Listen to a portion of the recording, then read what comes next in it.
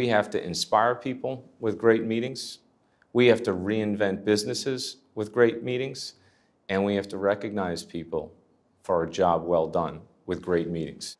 By getting all people together, you have a chance to inspire that idea, reinvent your business, and of course recognize people as the most important asset in the business, in the customer base, and in the partner ecosystem, and you can do it all at one time. So it scales. And I strongly encourage people, especially in the public sector, to recognize that if you want to have a great city, you have to be able to draw in businesses. They have to know that when they come to your city, they're going to get treated with the ultimate dignity and respect. You can handle the crowds and the volume of people, and that includes the transportation, the hoteling, and the experience that they get themselves. And you have to also recognize that these events don't just bring money to the city, but they actually really help improve people's lives.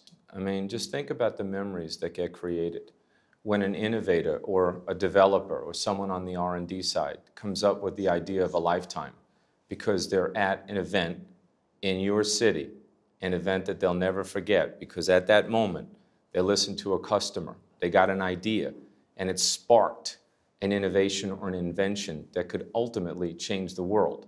That'll always go back to your city, and it'll always be a part of that event. The same is true for an executive trying to move a message forward.